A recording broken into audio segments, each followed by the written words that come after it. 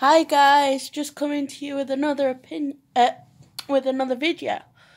Recently, I've heard that Frozen 2 is coming out in 2019, which is good. I like Frozen.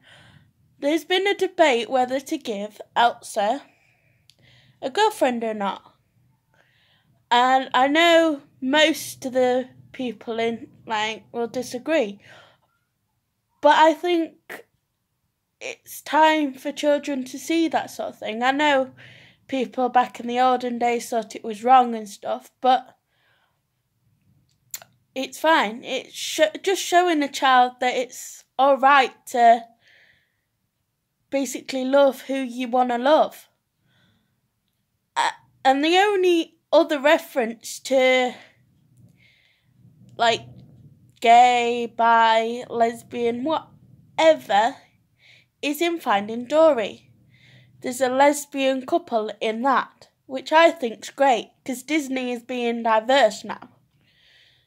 So why shouldn't Elsa have a girlfriend? My aunt Margaret is a lesbian, and she has got a girlfriend, and they're getting married, and they've got two young boys, and that's not wrong. So why shouldn't Disney do the same?